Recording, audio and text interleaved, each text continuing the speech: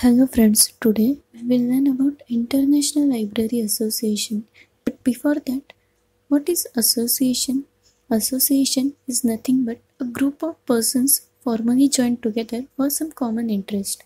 There are different types of associations which works at different level like state level, national level and international level. But today we will learn about international library associations. These associations are working at global level.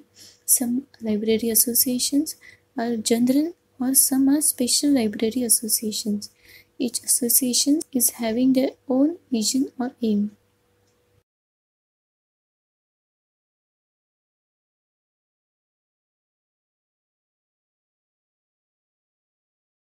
American Library Association is the oldest, largest and most influential library association in the world. The association represents all types of libraries. Its mission is to promote the highest quality library and information services and public access to information. The core value of the IFLA is extending and expanding library services in America and around the world, and also gives the intellectual freedom.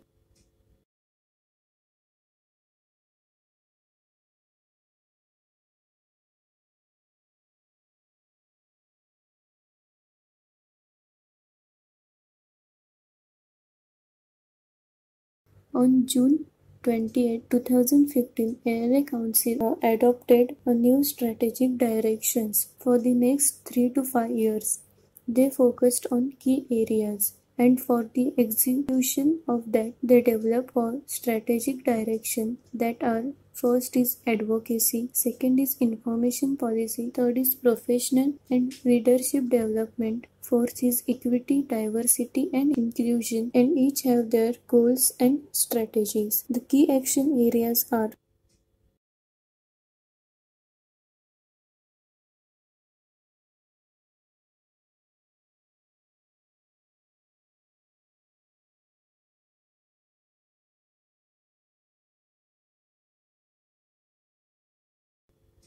now we will see the different groups and activities. First, the official purpose of the association is to promote library service and librarianship. IFLA has incorporated specialized sections and divisions. IFLA work is divided into 11 divisions, each with type of library or type of library function specialization. These divisions offer awards and scholarship, sponsorship institutes and conferences, and maintain network of affiliated chapters and other collaborative relationships. Each division is represented on the IFLA Council and in the Planning and Budgeting Assembly. A majority of IFLA members belong to one or more divisions. Following are the many divisions of IFLA, but we will see the AASL, that is American Association of School Librarians. The American Association of School Librarians is the only national professional membership organization founded on school librarians and the school library community. Now we will see the offices.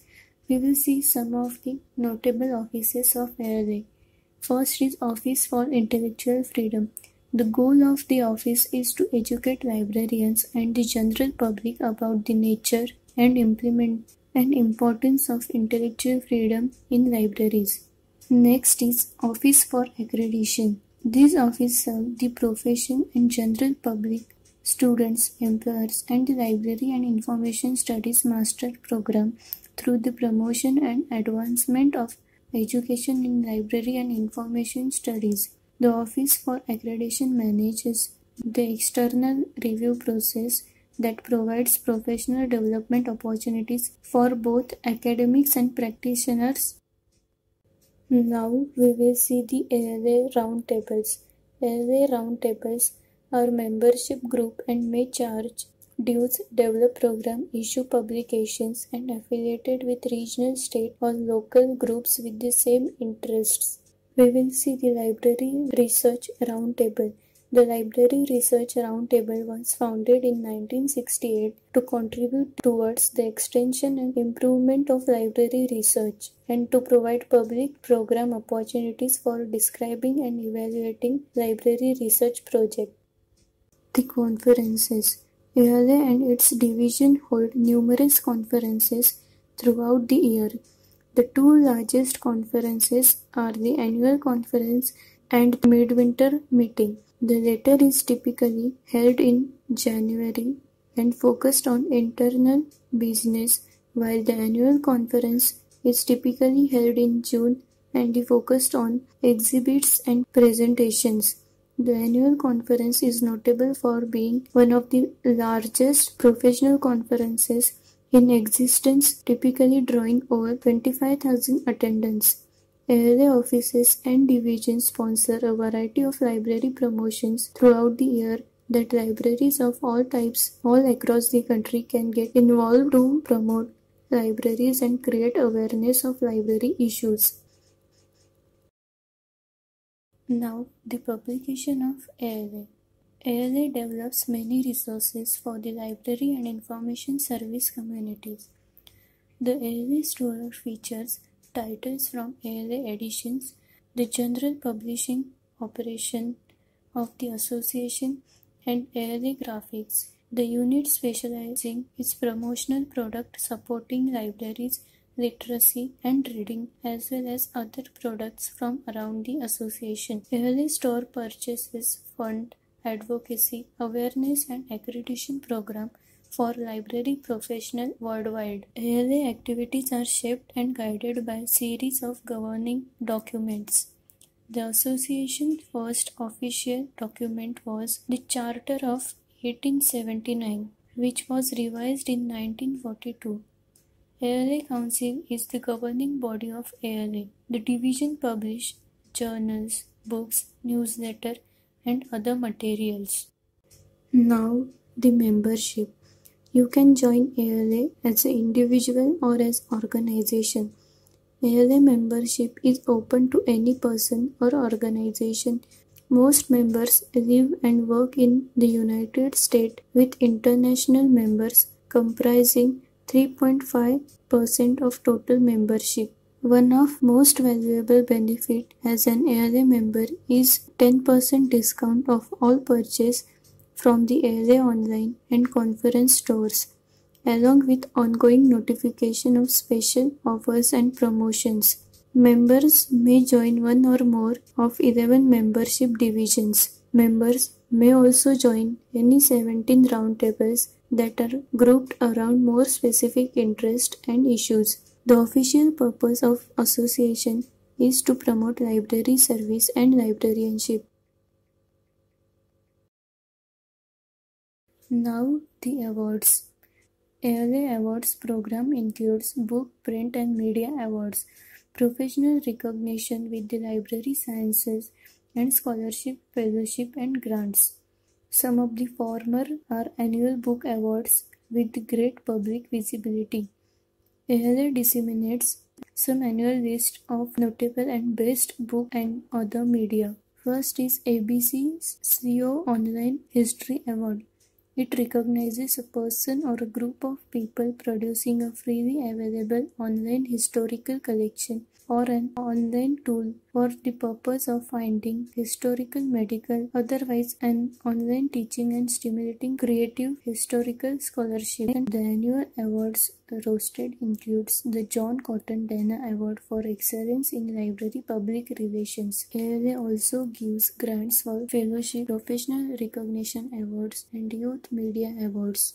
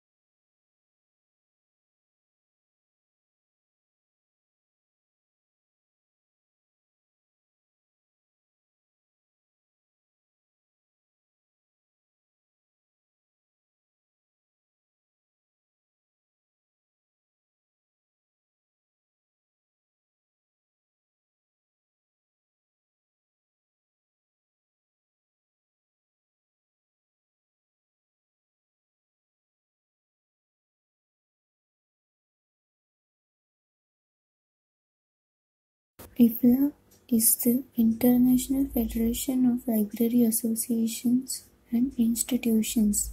Is the leading international body representing the interest of library and information services and their users. IFLA aims to promote high standard of provision and delivery of library and information services and encourage widespread understanding of the value of good library and information services. The mission of IFLA is to promote the library institution and library information services in the developing countries of Africa and also Caribbean.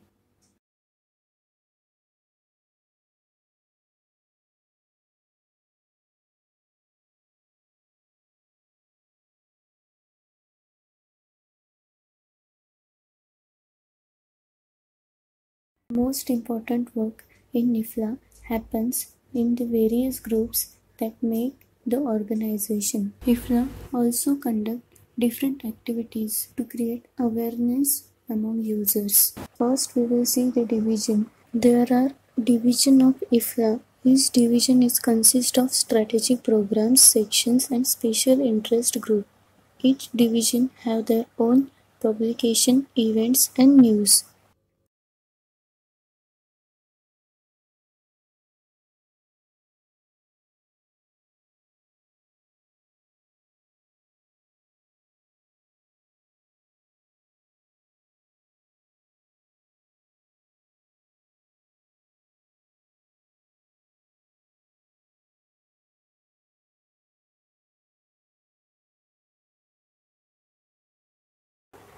These are the different sections of IFLA. First, we will see the bibliographic section. The section on bibliography is primarily concerned with content, arrangement, production, dissemination, and preservation of bibliographic information. The second section is Libraries for Children and Young Adults section. Its main objectives are to promote international cooperation in the field of library services to children and young adults. For more details on section, you can visit IFLA's website. Now we will see the special interest group. These are the different special interest groups in IFLA, but we will see very few of them. First is Digital Scholarship Special Interest Group. The IFLA Knowledge Management section believes that there are diverse aspects, multidimensional and interdisciplinary interest of digital scholarship. It also supports librarian information professionals' role in participating, supporting, and facilitating digital humanities and digital scholarship. Third is Linked Data Special Interest Group. The Linked Data Special Interest Group is dedicated to gathering and disseminating information about the use of semantic web standards in libraries.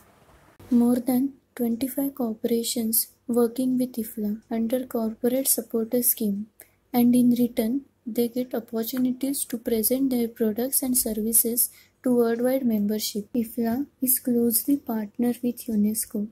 IFLA is a part of International Committee of Blue Shields, that is ICBS, which works to protect the world's cultural heritage threatened by wars and natural disasters. WIPO, ISO, WTO, UNESCO, ICBS are some organizations that works with IFLA.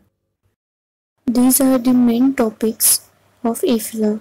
First is copyright limitations and exception for libraries and archives. IFLA believes that international action is needed to ensure essential library and archives function conceived to be preserved in copyright law. For that, this group. Second is Libraries Development and UN 2013 Agenda. IFLA has been actively involved in creation of UN 2013 Agenda and advocating for the inclusion of access to information ICT in the framework, because in knowledge society, access to online information. Third is cultural heritage. The preservation and restoration of cultural heritage has always been a priority for IFLA.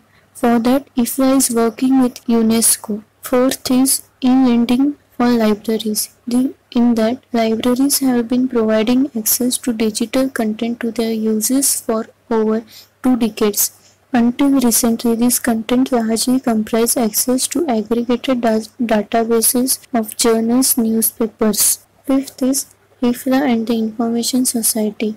In that, libraries have been at the heart of the Information Society since the very early days of the information and communication technology revolution. Now we will see the review groups. These are the two review groups of IFLA. First, we will see the FRBR review group. In 1997, the Standing Committee of IFLA section on cataloging approved the FRBR model. In 2002, the FRBR cataloging section formed a working group on FRBR. In 2003, the working group was transferred into the FRBR Review Group. The FRBR Review Group provides ongoing support for the maintenance and development of the original FRBR conceptual model. In addition, members of the FRBR Review Group maintain relation with other relevant IFLA sections, that is, bibliography, classification, and indexing, with UNIMA and the ISBD Review Group. Second is ISBD Review Group. ISBD Review Group is International Standard Bibliographic Description. The ISBD's main goal is sharing bibliographic information. The main objective of ISBD Review Group is to maintain the ISBD, which intended to serve as a principal standard to promote universal bibliographic control and to make it available anywhere, anytime, in form that is internationally acceptable.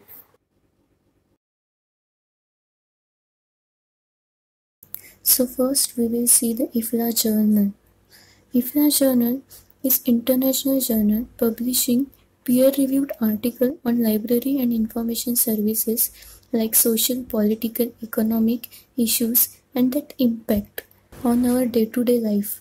The journal publishes research, case studies and essays. The journal is published quarterly from 1993 to till date. Next one is IFLA publication series. The frequency of this publication series is 2 to 3 titles per year. This publication series mostly include conference seminars, papers.